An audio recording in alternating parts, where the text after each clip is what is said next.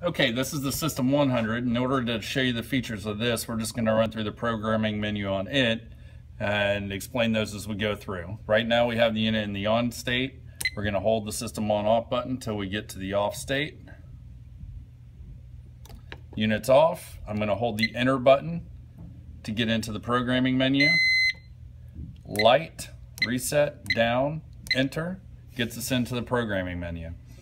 Here it's asking if we want to reset our code, battery charger on off, door heater. This is turning the door heater on and off. This 1 signifies on, 0 signifies off. 1, this is the door heater start temperature. Once it gets to this temperature, it'll turn the heater on. This is the disengage temperature for the door heater wire. Once the door frame gets up to this temperature, it will turn the heater wire off. 350p. Our door heater wire is controlled by this monitor, and it runs in a 4-minute cycle. It's based on a percentage of time of that 4-minute cycle. So at 50p, 50%, we're going to run for 2 minutes. We'll be off for 2 minutes, on for 2 minutes, off for 2 minutes. And that's the way this operates and controls the door heater wire. It saves about 120 bucks per door per year. Alarm high, 90 degrees. Any temperature condition higher than whatever this is set to, this is high because it's not an active refrigerated compartment. On a cooler, this would be around 40 degrees. We want this set.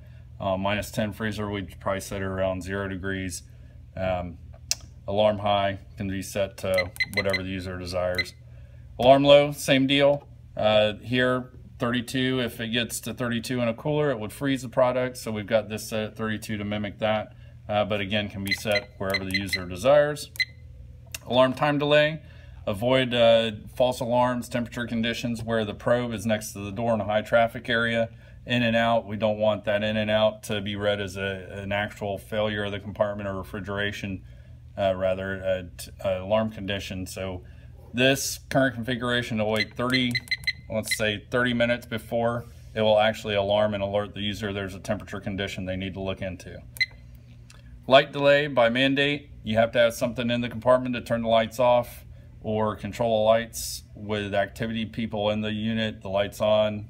Nobody in the unit, the lights need to be off.